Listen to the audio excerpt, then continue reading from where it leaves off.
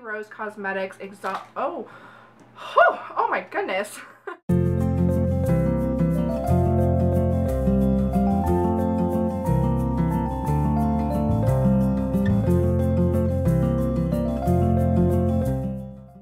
Hey guys, so today I have such an exciting video for you. I am going to be sharing with you my answers for the eyeshadow palette tag, and I believe this was created by Samantha and Allie. I don't remember her last name, but I think it was created by them. So yeah, I decided why not go ahead and do this tag video.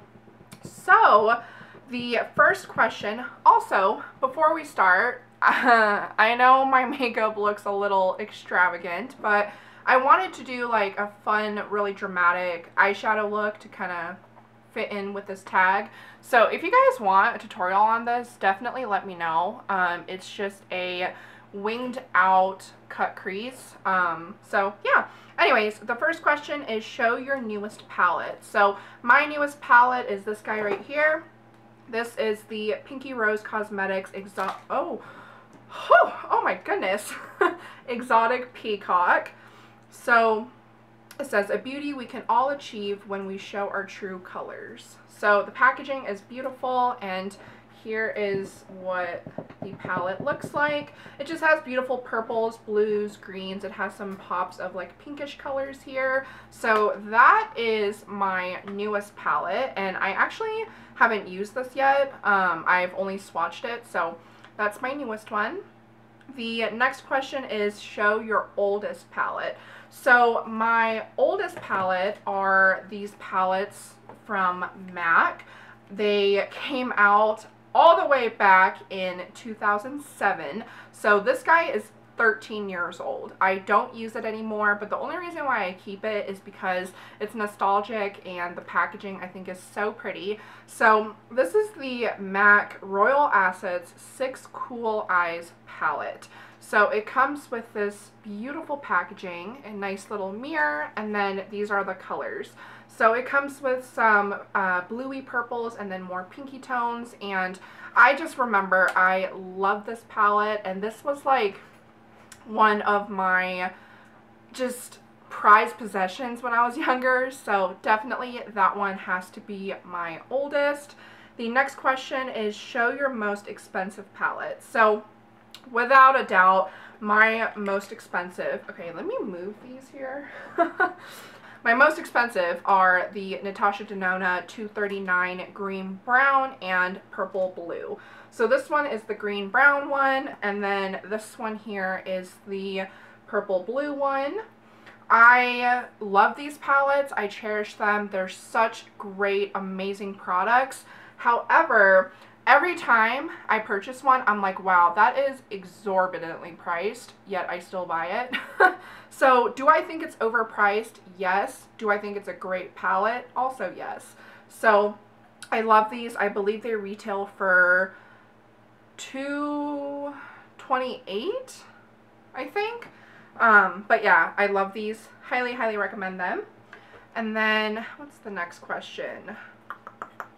Show your most affordable palette. So my most affordable has to be this one. This is the Smoke and Mirrors Essential Nudes. You can see it's $5, and these shadows are actually quite beautiful. It says, may your day be as flawless as your makeup. So these mattes in here are so stunning. They're so creamy and buttery and pigmented, and they smooth out beautifully on your eye. Also, these shimmers. Now, these shimmers aren't going to be something like out of this world, but I do think that this is a really great palette, especially for $5. Like, I feel like this should be at least a $15, $20 palette, but it's $5. Show your show your everyday palette. So this was kind of hard to choose because I couldn't really think of an everyday palette. Because obviously I do crazy looks like this. Sometimes I go for a very neutral look, so it's kind of hard to choose for me, but definitely I went with my Iconic London Day to Slay eyeshadow palette. So this basically has all the neutrals that you would need: shimmers, mattes, cool tones, warm tones. It even has some of these like corally pinky colors, which are beautiful, and I really do love this palette. I don't like the packaging on it. Maybe that's just me, I don't know, but yeah, the colors in here are beautiful, and I have used this a lot recently just for like simple everyday looks. Really love that guy. Show your most colorful palette. So my most colorful definitely has to be my Jeffree Star Jawbreaker palette. Now this I'm actually wearing on the lid today with my Milk Cosmetics Muerte palette, but this is Jawbreaker. It's absolutely stunning. The colors in here are beautiful. They're so bright and vibrant, and we all know Jeffree Star's he just makes such good quality eyeshadows, and I think it is perfection. The mattes are so pigmented, so smooth, very blendable, and the shimmers are very vibrant. So I definitely recommend the Jawbreaker palette. I think it's still available too. And then show your biggest palette. So how I took this question is just your biggest palette. And I think this palette actually has the most colors as well. So that one has to be my Morphe James Charles palette. Now, when I first got this palette, I thought this was going to be like the size of the Tati Beauty palette or like the old Urban Decay Vice palettes. I did not think it was going to be this big. Like, just to put into comparison for you, this is my Natasha. This is the James Charles one. So it's quite big. It's quite bulky. I know he came out with a mini one, but I didn't grab it. This is just massive. The colors are beautiful. The mattes are stunning. The shimmers are really nice as well. And you just get a really nice variety of different shades. The only thing I don't like about it is that it's so big, so it's hard to store in my collection. But if you got the mini one, then that would be solved. Okay. Show your palette with the best memory. So that one absolutely has to be my Naked Urban Decay palette. I mean, really, is it a eyeshadow palette tag video if I don't include this? This palette was revolutionary. It literally changed the makeup game. This was the very first palette that had a bunch of neutrals, and it was really like the first of its own. There really weren't a lot of competitors making this type of palette. Now there's a ton of palettes, and there's just a plethora of different neutral colors, but this is iconic. I love this. But yeah, when I was younger, I would, you know, save up all my money and try to get this. This is actually a repurchased one.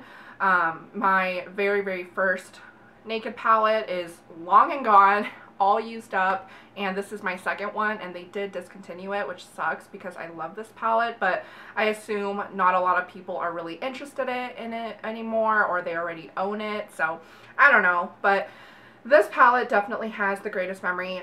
It's just very nostalgic. All I wanted was the Urban Decay Naked palette. Urban Decay Naked, just MAC shadows, but this definitely has the greatest memory because it just brings me back to like when I would save up my allowance and like all my money, and then we finally went out and got it, and I was ecstatic. I was so excited about it, and I mean, honestly, now that I look at it, the colors are pretty, I mean, they're neutral, but I was just so excited to have this. So that one definitely brings back the greatest memories. And then show a palette worth the hype. Now this question was the easiest for me because as soon as I read it, I was like, it's this guy right here. This is the Tati Beauty Volume 1 palette, Textured Neutrals. And this palette, she's just stunning. I mean, I would expect nothing less from Miss Tati Beauty, and this palette is so unique. I know it's neutrals, but it's unique in the way that you basically have these columns here, and They're based off of one color, but they're in different finishes. So because you have a multitude of finishes, you can really create a very detailed, diverse look using the different finishes in here. So you can see it has glitters, it has metallics, it has sequin, which is kind of like a matte shadow with micro glitters thrown in, and then mattes. All the hype that you hear about this palette, I would absolutely have to agree. I just love this palette so much, and if you like pressed glitters, Tati Beauty does a fantastic job with pressed glitters. Alright, the next question we have here is, show a palette not worth the hype. So it's a little bit hard for me to decide, but I ended up going with the Anastasia Jackie Aina palette. So many people love this, and when they use it, it looks absolutely beautiful on them, but just these colors for some reason don't seem to suit me. Honestly, if I'm being completely honest, I don't even know why I bought this palette, because these pinks and purples right here I don't really like to use or reach for. Some of these shades are nice, and then like the Sam shade, I said it before in one of my other videos, it's such a beautiful rose gold, but I just don't find this to be a cohesive palette for me. Now, if you like these type of colors, I think it's a beautiful palette and the quality is great. I just didn't like it for myself. Show your favorite palette from a favorite brand. So, I don't know if this is necessarily my favorite brand, but I have the most amount of palettes from this brand. And again, Anastasia Sultry palette. I cannot say good enough things about this freaking palette. This palette is, like I said, it's everything I want and more. It has my perfect neutral shades. It has some deep shades. It has cool tones, warm tones. It has a pop of coral. What more could you want in a neutral palette? So every single time that I don't know what makeup look to do, or I'm kind of just like tossing around and not really knowing what eyeshadow look I want, if I want something that's smoky, sexy, something for like a night out, this is my go-to. So I just love this guy. Okay, and then the last question is, show your most used palette. So my most used palette definitely has to be this. This here is the original Lorac Pro. I believe they still make this. I hope they do, because this palette, again, just like the Urban Decay one, this was a revolutionary palette. It came with an entire row of mattes. You can see I've hit pan on these two. I've hit pan on the black. I've hit pan on these like mid-tone colors. This palette is, it's just great.